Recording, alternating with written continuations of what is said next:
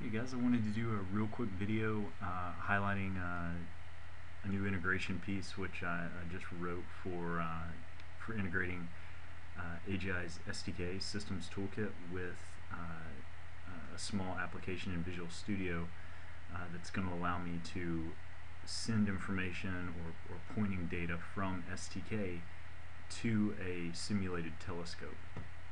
I'm actually going to be using the AStronomy Common Object Model library. There's a lot of information on the web regarding this. It's somewhat of an industry standard for astronomy equipment such as telescopes and cameras and other equipment that would require a driver to plug your telescope or your other equipment into your computer and use with third-party software programs. So this is an example of that. You can see STK loaded here. What I'm going to do is insert a facility object. By default, this facility just goes to the AGI headquarters location. I'm going to rename this really quick to telescope. And I'm also going to use the satellite database to insert a satellite. And in this case, I'm just going to search for the International Space Station, and I'll insert that object into my scenario.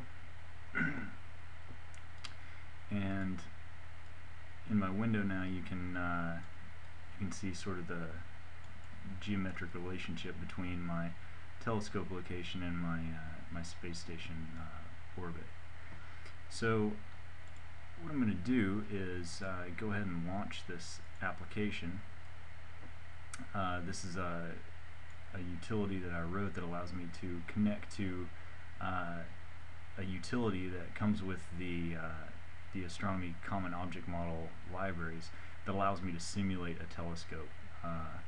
Unfortunately, I don't have an actual telescope hooked to my computer because I don't own one, but luckily they've provided a simulator for me. So assuming I have drivers for my specific equipment loaded, I can actually simulate having that device hooked to my computer. So you can see if I had a Celestron telescope, I have the drivers loaded on my machine. I could easily hook to that particular telescope.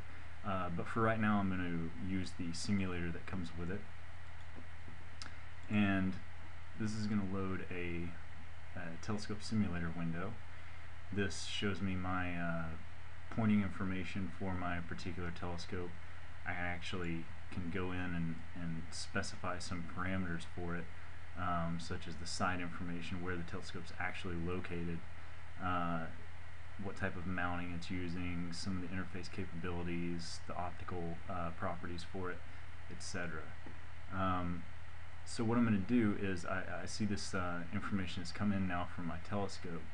I'm going to connect to STK, and it's going to bring in any facility objects that I might have that I may want to use as a representative telescope, and any satellites that I have that I may want to use as targets to point my telescope to. So I'm going to select my telescope facility, and I'll notice that they're actually in different locations, which is no problem. I can just copy this information into these boxes. So I'm just copy and paste these in, and when I click the adjust button, you'll notice that the telescope will actually jump to the correct location, and it did there. So now I know that my simulator and my STK object are geographically in the same positions. I can go into my STK simulation, and I'll actually I'm playing in an X real-time mode, which if I look down in the right hand corner, it tells me my real-time multiplier is 1, so I'm animating in simulated real-time. And what I'm going to do is select my STK satellite, and it's going to start bringing in my pointing information. You can see that it computed access. I have an access line being drawn to my satellite from my telescope location, and that information is coming into to this application. So I can see what my azimuth, elevation, and range information is between those two objects, with respect to my telescope location. So If I click the point telescope button, it's actually going to send all of that information at some rate to the telescope simulator. And you'll notice that there's a lot of slew commands being sent to the telescope simulator. So I can see what my azimuth and elevation angles are coming from STK, and I'll notice that that this lines up with the information that my simulator is getting.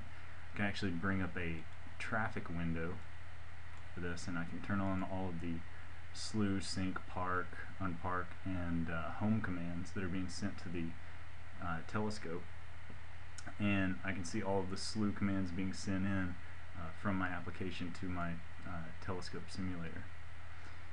So I'll go ahead and clear these out and close that out.